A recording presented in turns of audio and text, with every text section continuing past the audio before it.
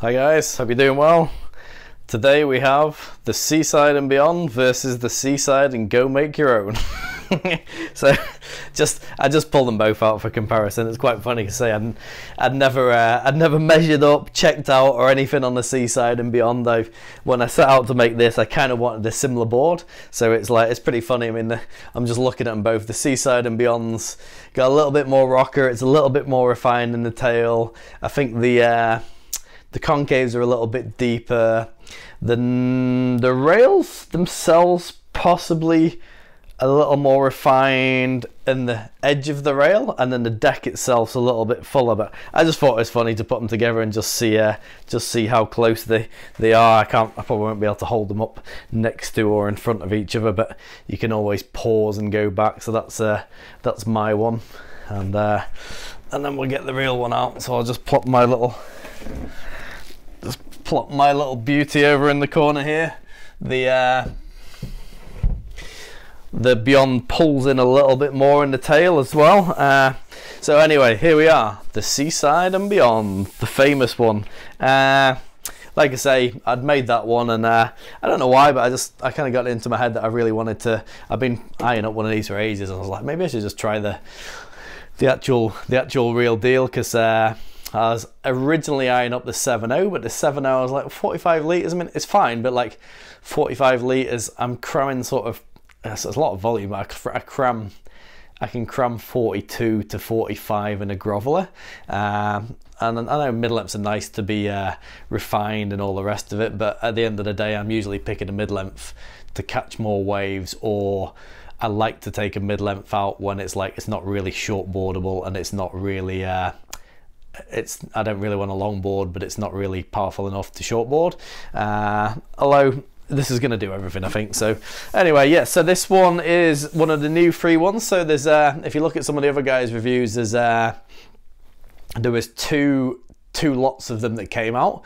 Basically, the original ones were the LFT, and they came in 3 different sizes. I think it's 6.8, 7.0 and 7.2, or maybe 7.4, and then they brought these TimberTech ones out in like 7.10, 7.2, and I think a bigger one. But these are chunkier per length, basically. So this is the 7.0's got 45 litres in it. This one's 2 inches shorter, and it's got 47.5 litres in it. So as I keep saying, if you're short and fat like me, you ride your boards a bit shorter and fatter, because it means I've got less.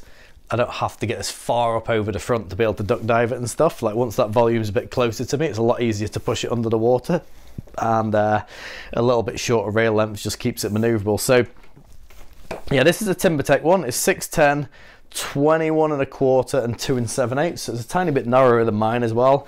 Pulls in a bit more in the tail, a bit like the Seaside. They're quite refined in these tips of the tail, and there's a little bit more concave going on. I'd say this is almost fuller in volume in general, and it's definitely lighter than my glass job, which is not surprising. So yeah, so we got a nice rocker on it. It's a little bit more rocker on this. You can see they've kept the beaky volume up in the nose, and then they sort of thin the tail out quite nicely. It's a really nice outline shape. Like I say, the weight's good. The TimberTech's a little bit stiffer, but it's also a little bit heavier than the LFT. It's not got the same flex, so possibly not quite as poppy and zingy and lively, but it will have more momentum, and they don't bounce on chop like some EPSs do, because they've got that extra weight in the wood. Generally pretty durable as well. They're very strong in the decks. Like, you don't put heel dints or anything. You just got to be very careful not to end up with damage that you don't repair, or sandouts if they've not been made super well. But I have noticed that the Firewires that are in the shops now and the later batches are actually looking better made than the old ones. The old LFTs from a long time ago, and some of the TimberTechs, you'd see a few sandouts and stuff in them. These ones look like they've just done something a bit extra, or a bit nicer with the finishing process, so quite happy with this.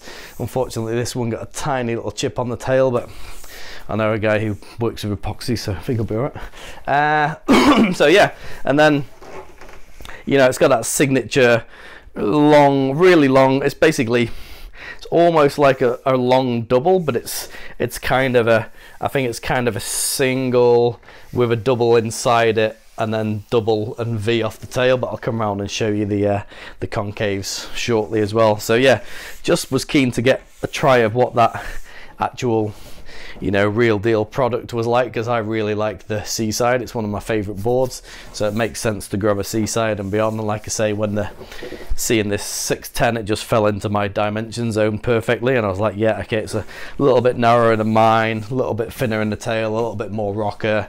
It's a volume that I like. It's going to be a little bit lighter and a little bit more whippy. So yeah, I don't know what else to say about the board. I mean, I wanted to do a quick video of it now before I wax it up or anything, and then I want to ride it a good bit to be able to do it justice, because in my mind, this board should go in like anything from, I guess I'm probably going to ride it from like chest high to decently overhead, I would have thought.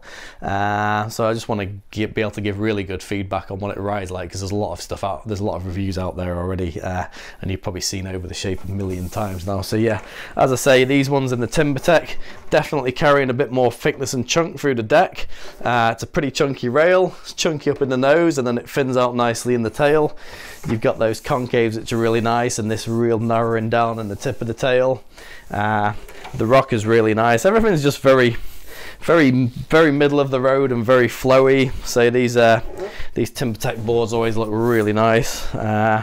So yeah, I mean, I don't really need to say masses about the board itself until I actually do the ride review, but basically it's gonna be more like a mid-length paddle. It's gonna have some good glide. I'm pretty sure they're still responsive.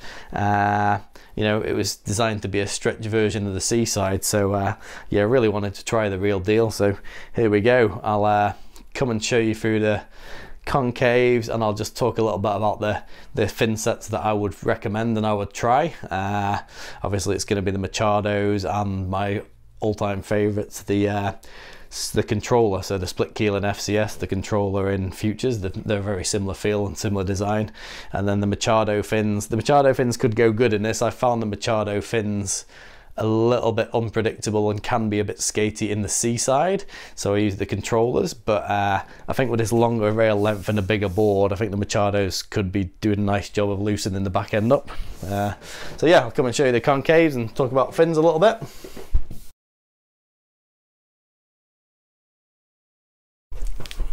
So here we go, getting into the engine room of the Seaside and beyond.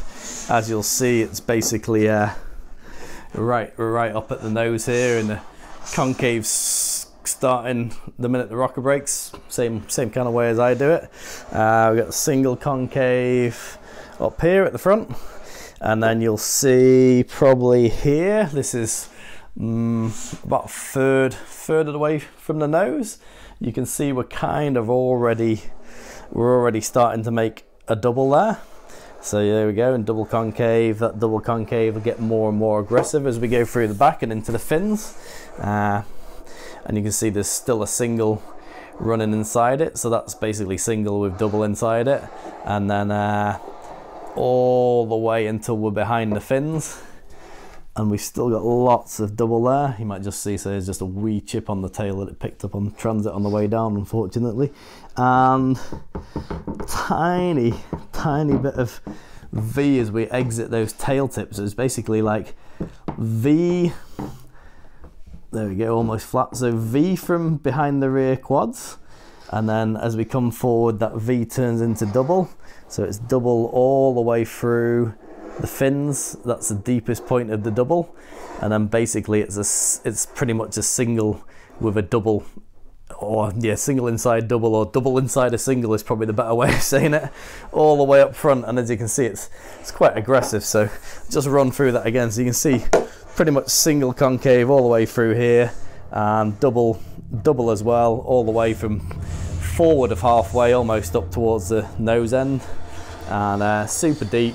So that's all volume coming out of the tail, and it's all going to add to the grip and responsiveness basically, and the speed generation. And then we're not going into any V until we're actually behind the rear quad fins. So yeah, quite an interesting bottom. Definitely my kind of concave. I really like it. That's I kind of try and do similar on my boards, especially mid lengths. I like the double to start quite a long way up. Mine generally not as aggressive as this, but you know, you can really see the principles on that, and you can see how the concaves will definitely give you a nice flatter rocker going through the spine of the board, or what would normally be the stringer, and then it allows the rails to fold away as you get to the end with that V, to give you a bit more performance off the tail. So yeah, really clever board, can't wait to surf it. Kind of stoked I got it. Actually, it's a lot more expensive, probably. I mean, these cost me a lot to make, but it's probably this is probably twice as expensive as what it cost me to make the board, although if I counted my time, this is probably half the price. If I was paying myself $10 an hour, this would probably cost me half the price of making those. So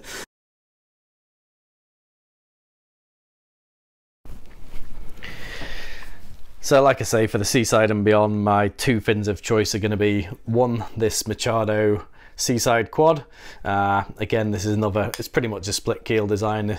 You know, the intention is to take a big long keel fin and split it up into two parts and let some water flow in between, and don't have it all quite so forward orientated. It just creates a bit more balanced feel to a board than a 20, I think, personally. A lot of people love 20s, but I'm not a great surfer, so I find it hard to surf sometimes. So yeah, that'll be one to try.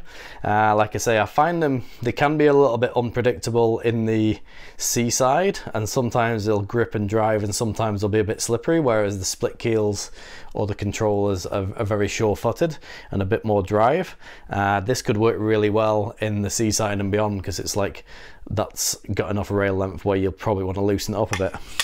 And like I say, if it was a bit bigger, or wasn't sure, or I just wanted to stick a go-to fin in that I know is going to work straight away, these controller design, again, it's another split keel version. So you basically take a keel design and split it up. Yeah, I know these go really well in most stuff. And you could always just use your regular performance fin if you want to do as well. You could probably stick keels in it as well. Again, you know me, I'm a big proponent of, if you're going to use keels, put them in the right place, but it's long enough rail line, so you might be all right. So yeah, those are my go-to fin setups, and yeah, thanks for watching. I'll do a decent amount of riding of the board, and then I'll come back with some proper feedback on what conditions I can ride it in, and what waves it suits, and you know, how the volume is, how it paddles, how it duck dives, how you can turn it, and all the rest of it. Thanks for watching, guys. Catch you soon.